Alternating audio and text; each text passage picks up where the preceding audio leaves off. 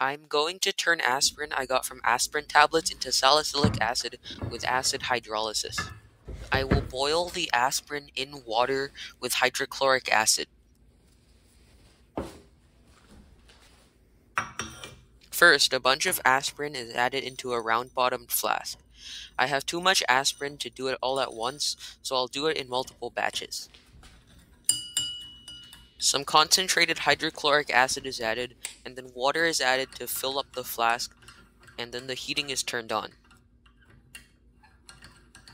When the water is boiling, the solution clears up as the aspirin dissolves. What's happening here is an acid-catalyzed ester hydrolysis.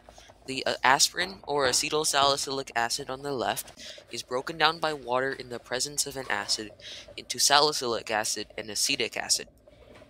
After about 30 minutes of boiling, I turn off the heat to let the flask cool down. As it cools, a bunch of salicylic acid crystallizes out of the solution. I start working on another batch of aspirin as it starts crystallizing.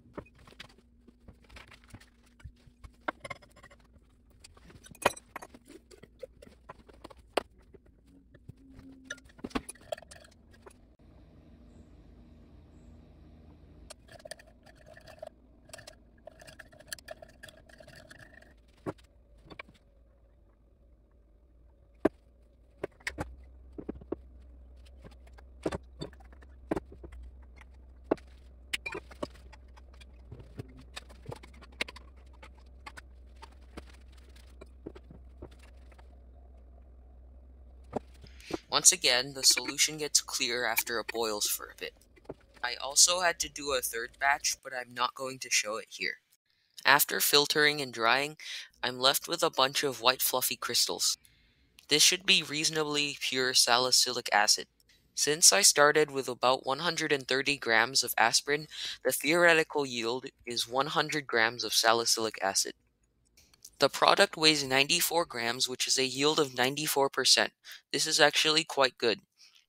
However, this could be higher than the actual yield because the product could still be wet, or there could be still some unhydrolyzed aspirin in it.